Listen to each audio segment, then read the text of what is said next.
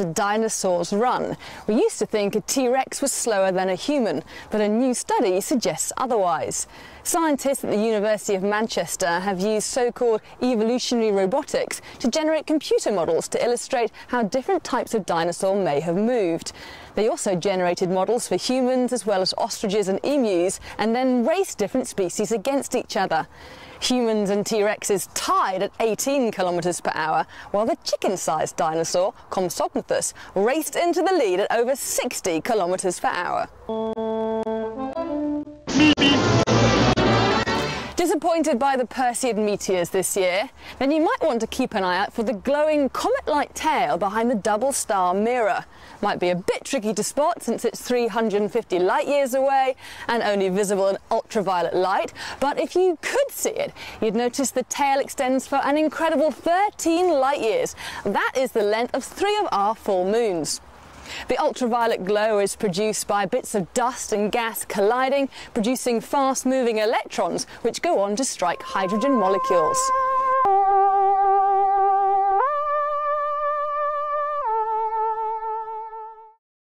Hopefully you won't have to wait too long to see Japan's Hayabusa spacecraft.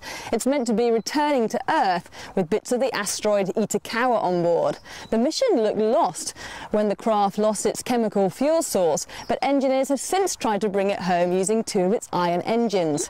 One of those engines was about to fail, but now a third has been coaxed back to life. Hayabusa should land in the Australian outback in 2010, when we'll find out for sure if the mission was a success.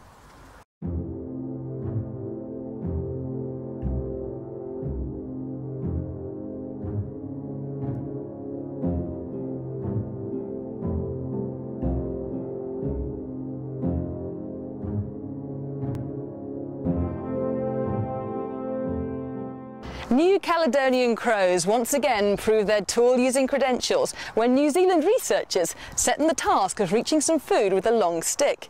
The only snag being they first had to use a short stick to get the long stick. Such meta-tool use proved to be a cinch for the crows. And what's really incredible is that there was very little trial and error involved. 6 out of 7 crows solved the problem immediately. These cognitive skills put the crows on a par with apes and humans. Even monkeys would have struggled with such a task. But let's not be too hard on monkeys, since it turns out they can do maths, even multiplication. Italian scientists taught capuchin monkeys to buy food using tokens. Yellow tokens were worth 3 times as much food as blue ones, and given the choice between a blue one and a yellow one, the monkeys chose a yellow token. Things got more complicated when the monkeys had to choose between a yellow token and up to 4 blue ones. Some monkeys always opted for quantity, while others always chose the yellow token. But a number of capuchins consistently chose the option that bought them the most food. Not only could they discriminate between quantities, but they could use symbols to represent them, much like we use coins. That's a pretty smart monkey. I can do anything. I can do anything. I can do anything. I can do anything. I can do anything. I need nothing from you.